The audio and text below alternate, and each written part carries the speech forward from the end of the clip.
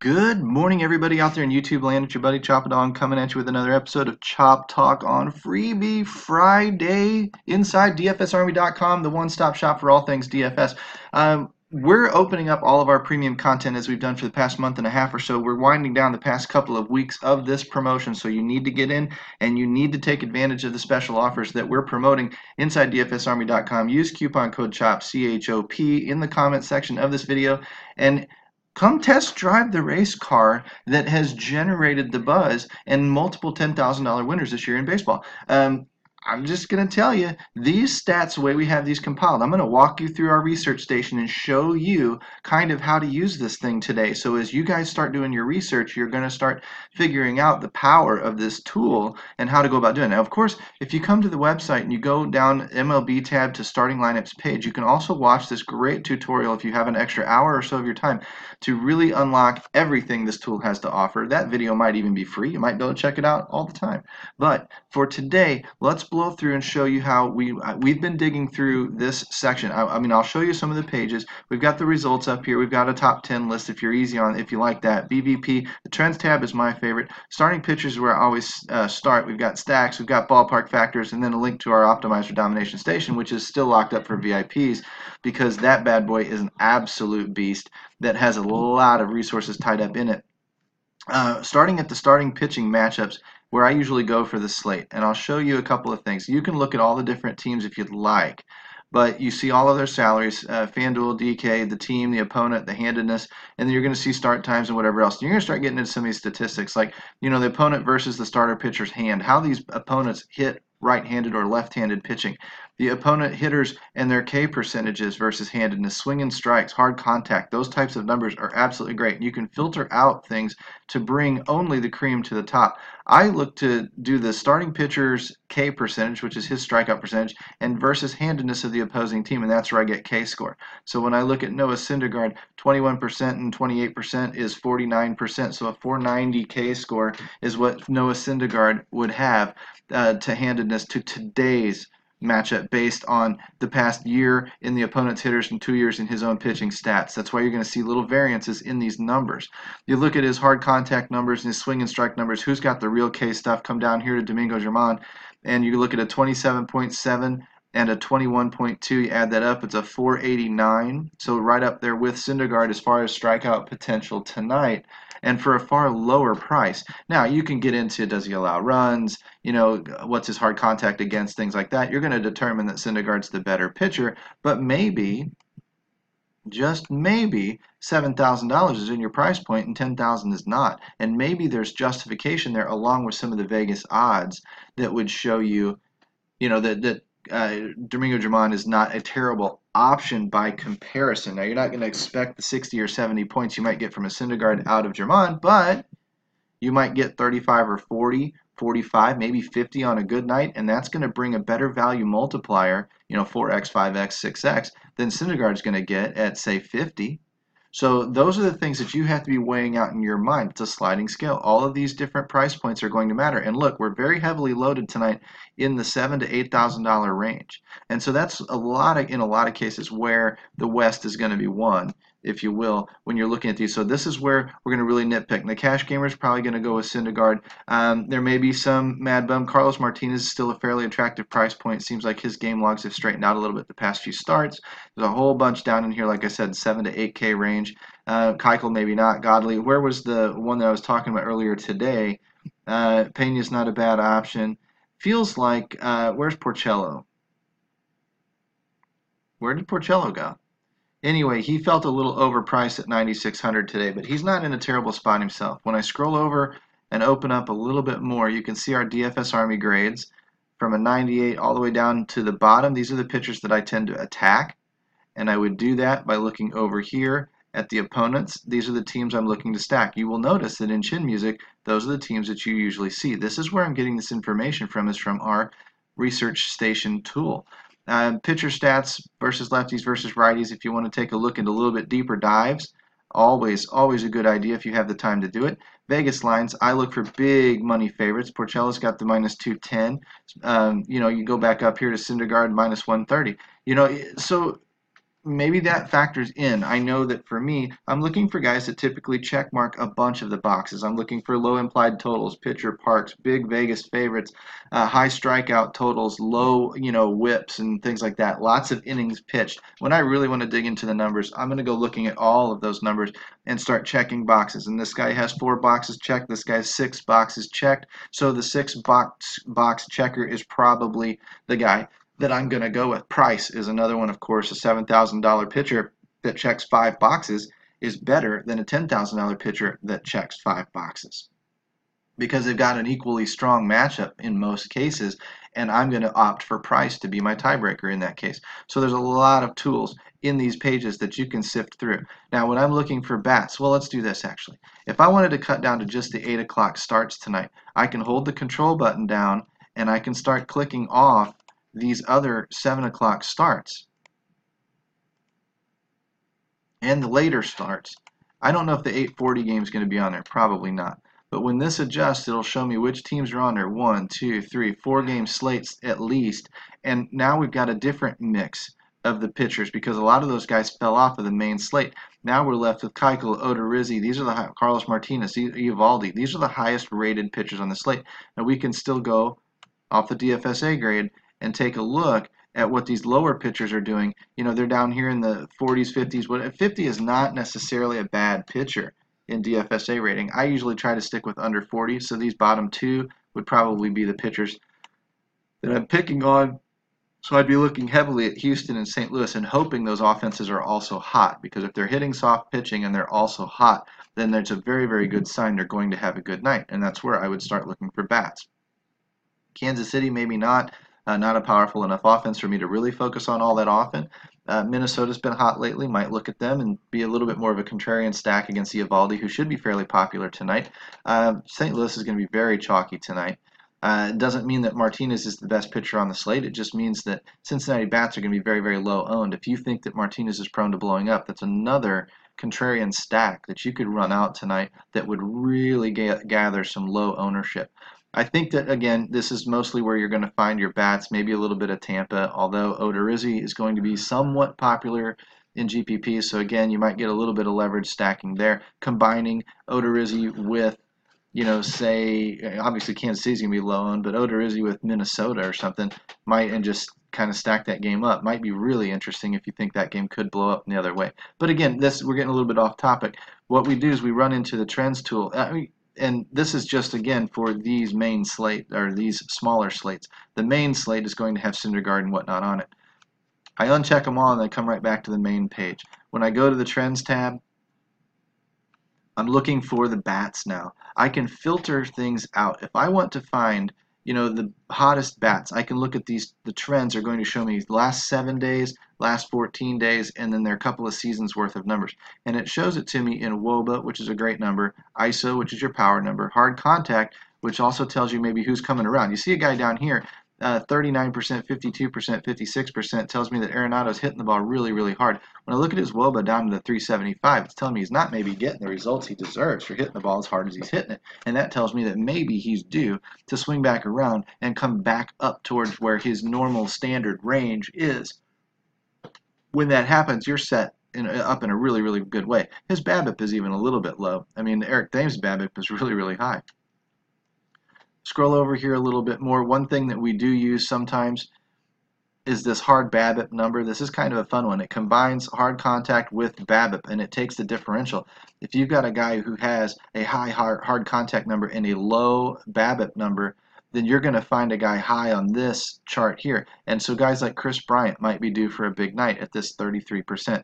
Coming down here a little bit more is another 33% in Sin-Chu Chu in Texas, and looking down here, it's a 35 at Tommy Pham. Tommy Pham's been hitting the ball hard, not getting any results whatsoever from it.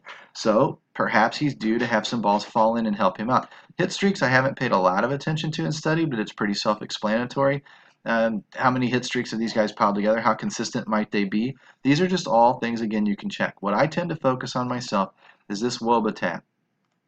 I can come down here, filter out greater than, say, 400. And find the truly hot guys. I only want to deal with them. And I can start building cash lineups and tournament lineups off this page. If I really wanted to scroll over here You know, who's also hitting the ball hard? Let's say over the last 7 days, we want somebody hitting it greater than 45%. Of course, that just took them all away. Maybe it needs to be a 0.45.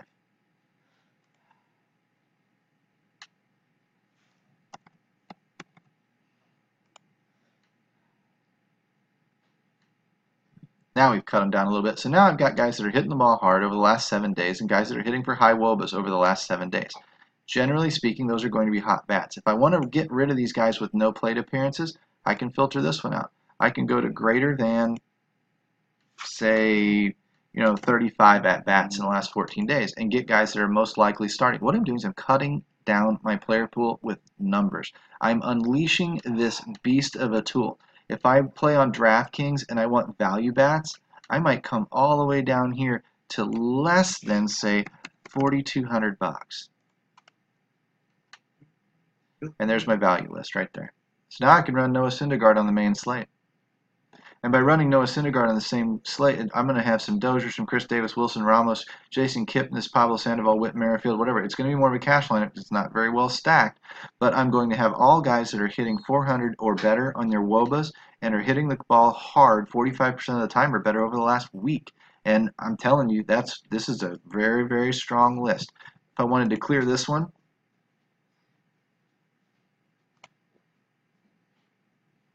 and then just run on Fanduel,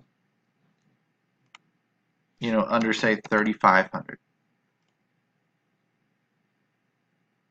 There's my list. There's my value list. And if I wanted to cut it down even further under 3,000, I could do that. But what I'm showing you is, again, how to cut down to very, very hot bats and, guys that are hitting the ball really, really hard. If I want to open my list up a little bit, it's very easy just to clear off some of these lists.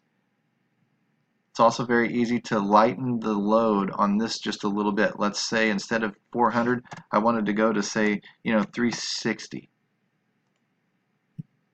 And see if we don't have some guys that could probably, we'll keep the plate appearances the same, we'll keep the salaries the same, and look at how this list just grew. Just that 360 to 400 really cuts your list down. But now what I can do, I can go through the offenses that I wanted to target today, like Seattle and Colorado. If I want to just look at Seattle and Colorado, I guess they don't have anybody on their list that's under that price point. How interesting is that?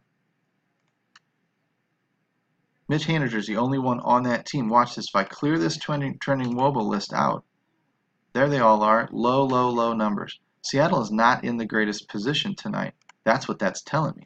Now, they are in Coors, and they're facing a softer pitcher in Senzatella, so they might actually do, wind up okay. But as of this particular rendition of what we're doing, it's not telling us much.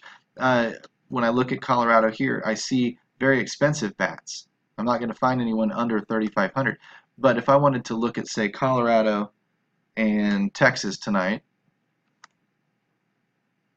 St. Louis, Atlanta, and Tampa Bay.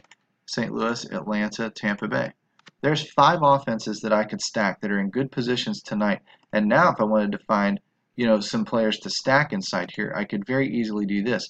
I've got Colorado rated very, very high on the list, running fairly hot. So I might start my lineup with Arenado, Blackmon, and Story. I'd have to probably come down in pitching and not take Syndergaard, but I've got a bunch of $7,000 pitchers that I could use tonight. Might throw some Chu in there, might throw some Wong in there for value. Looks like a St. Louis stack would be in order with Jerko, Jose Martinez, and Colton Wong. So if I build that list right there around $7,000 pitcher, I might get up to these $4,000 bats and have a St. Louis / Colorado stack. That's not going to be an unpopular stack tonight, just so you know. When I look down here at Atlanta, I've got 460 and 430 for Woba and Albies and Markakis. So might be able to fit some of those in with a little bit of Wendell in Tampa Bay. Wendell, Bowers if he starts. Cron has some powers, hitting a 559 Woba over the last 7 days. This is how you narrow these lists down, and this is how you get a player pool. If you want a little bigger player pool, widen it out a little bit. Include another team. Let's say you like Baltimore tonight. Throw them in there and grow that list just a little bit. But you've got to keep some kind of tighter parameters on this stuff over here, or you're going to start taking guys that you don't really want in your lineup. If I want to cut it down to 380 and cut this list down just a little bit more, Now I've got Baltimore in there, but I've got some of these. If I wanted to use basically all of the teams, I just click on one of them, then hit the control button, click it back off. All the teams will come back. My filters will remain. If I want, I can sort by descending order. I can sort by descending order, and I can pull all of the hottest WOBAs right up to the top. And then I can maybe be focused on these guys. If I want to look at that. And if I wanted to go value bats again, I can come down to less than, say, 3,000. And from there, I'm going to have the hottest guys at the top. And these are all guys that are getting at bats and are under $3,000. This is league wide. So if you wanted to run a Syndergaard, this might be a game plan or an attack plan for you. This is just how you use this tool. This thing is very, very powerful. It sorts all of the stats for you. It sorts out everything from top to bottom. And you can really cruise through, get some ideas on a slate of what you'd like to do, maybe who you'd like to attack against. Maybe click on just one offense and take a look at who you're going to want to take shots at. Maybe you don't even want to use any of the filters and you just want to go through it kind of yourself and take a peek that way. That's fine. Maybe you play smaller slates. You're going to play the late slate tonight. So somewhere in here, I've still got filters. I've got filters on the plate appearances. I cleared that one off, and I cleared that one off.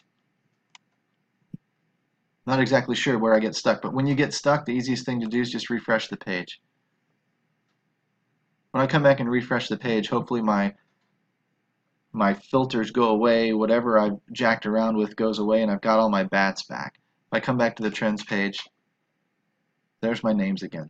So when I refresh the page, it resets everything, and now I can start playing all over again. What you're going to do is if you're a VIP, you're going to take that into our domination station and start building some lineups. Now that you've got your player pool identified, you're going to start maybe adjusting some of those projections with the smiley faces, the like, the love, the adore, or you go in manually and adjust the points yourself. You see a guy at 9 points and you put him up to 11 points, the optimizer is going to like him more than it normally does, and it's going to pull him into more of your lineups. You can control the stacking. You can control all of these things. You use these tools in conjunction with themselves. And when you do that, you've got all of our content unlocked. You've got all of our tools from the research station to the lineups page to the domination station optimizer all unlocked for you. And this is great practice for figuring out how you're going to attack the NFL season, which is coming up, which is what leads me to telling you our prices are going up. You need to get in here and become a VIP soon. We're showing you our tools for the MLB season so that you understand what you're getting. You get all of this for basically $40 a month right now.